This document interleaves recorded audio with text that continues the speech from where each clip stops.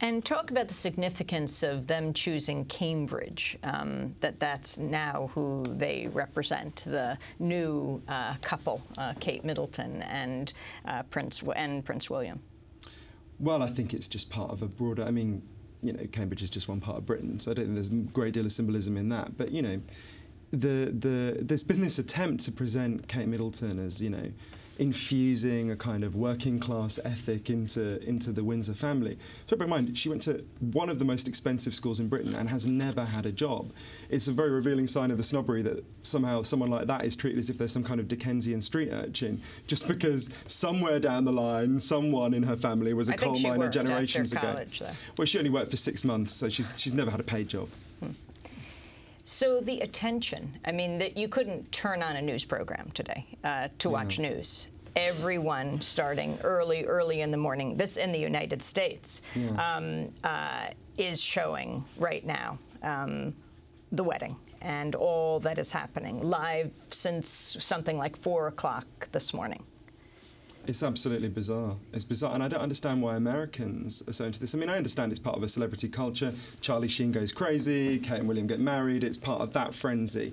I don't think it suggests some kind of latent monarchical sympathies here in America, or I hope not anyway. You know, I mean, I don't think, is the coverage so much greater than, say, Chelsea Clinton's wedding? I suppose it is, but I think it's part of the same phenomenon of just kind of empty celebrity sugar. The biggest moment now, as we are broadcasting, is the first kiss that is being broadcast. You know, it's very nice, but my deal was, look, if we're going to spend $100 million on this, we have to spend a comparable amount of money distributing anti-nausea tablets across the world to all the people who can't bear to see all this, you know.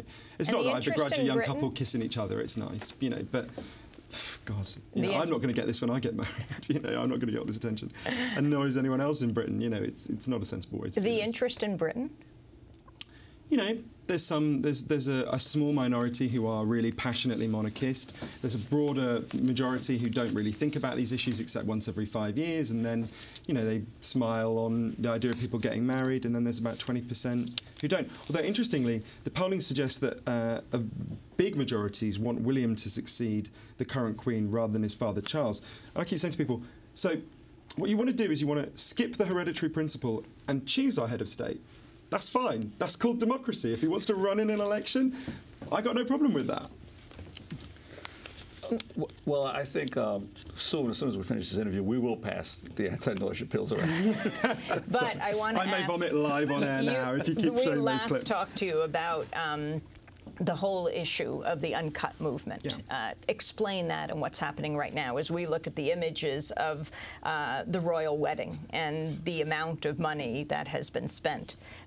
Talk about what's happening in Britain. Well, there's a similar thing going on here in the US. Democracy Now! Viewers will know General Electric, one of the biggest corporations in America, not only paid no taxes last year, but was given $3 billion by the Exchequer, which means that everyone watching this who pays taxes, whether they're a fireman or a teacher or a cab driver, their money was taken and given to GE and its shareholders who already have more money than they could ever possibly spend. Similar process was going on in Britain. Companies like Vodafone, one of our biggest cell phone companies, a man called Philip Green, the 6th richest man in Britain, paid no tax.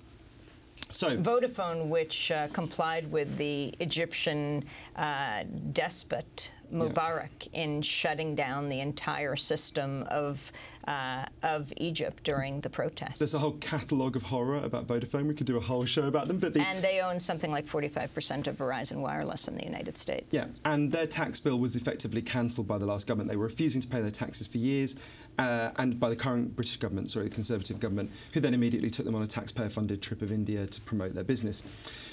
A load of people in Britain were watching this, ordinary citizens, like I'm sure a lot of your ordinary citizens are watching this and just being horrified but feeling powerless. And they said, you know what, a group of ordinary people, they were teachers and doctors, firefighters, they said, why don't we just go to our local Vodafone store one day and shut it down? Why don't we just hold up signs saying, you want to operate on our streets, pay our taxes? They went and they did it one Saturday. It got a little bit of media attention, about 100 people, but then something really interesting happened. 3 days later, in a completely different city, quite far away from London, also in Britain, another group of people went and shut down their Vodafone store. They were so enraged by it. Then another group of people did it, and it spread. Within a few weeks, in almost every city in Britain, including some of the most conservative parts of Britain, Vodafone stores were shut down. The UK Uncut movement became a huge thing. It's really captured the public imagination, and it's shown the lie that we need this austerity. Even if you bought the idea that we need cuts, in fact, we need a Keynesian stimulus, but even if you bought that, £120 billion every year is being avoided and evaded by the richest people in Britain. A huge amount of any saving that has to be made. They're the people who caused this crisis, they're the people who can most afford to pay, and they're the people who should pay. There's been a brilliant imitation group here in the United States called US Uncut that people can find that are doing the same thing here.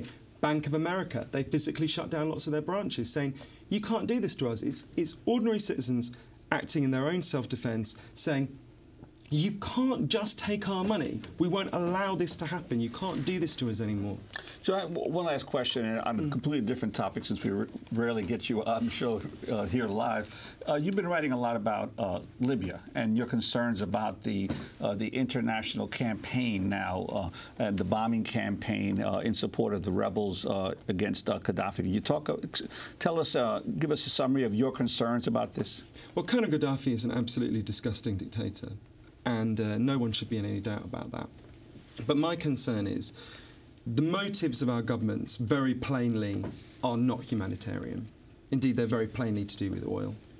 And although there may be there clearly is a temporary overlap between the wishes of the rebels, who are overwhelmingly good people, and the whims of the American imperial power, the British imperial power, French imperial power, that overlap will be very brief.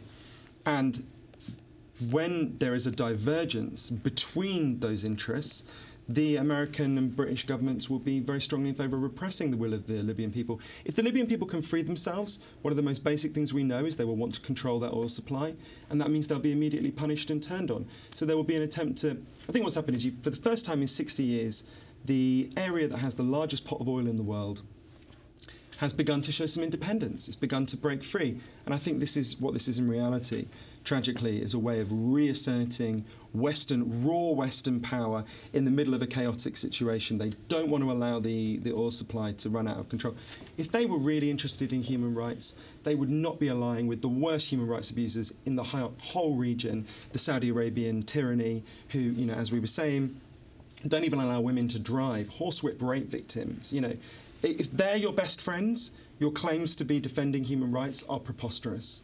Johann Hari, I want to thank you very much for being with us. British journalist who writes a twice-weekly column for the Independent newspaper, and he's the presenter of the Johann Hari podcast. This is Democracy Now!, democracynow.org, the War and Peace Report. And as this broadcast took place, the couple that got married today, Kate and William, the kiss happened, and then there was a military flyover to seal it, I suppose. Right. Undermining all the points we just made. This is Democracy Now! Back in a minute.